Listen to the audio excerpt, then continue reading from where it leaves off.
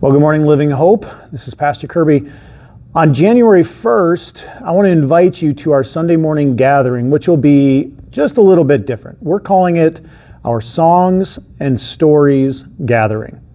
So here's how this is going to work. We want you to submit a song that has meant something to you and given you hope over the last couple years.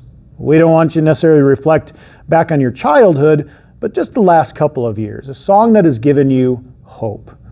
And when you give us that song, we'd love for you to come in. We'd love for you to record a message about why that has been hope-filled, just like I am recording this now.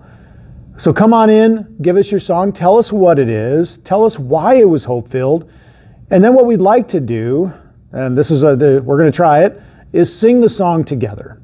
And it's just going to be a hope-filled New Year's, a casual way to share stories, share songs about what Christ is doing in our lives, what He has given us, and the hope that we have for the coming year.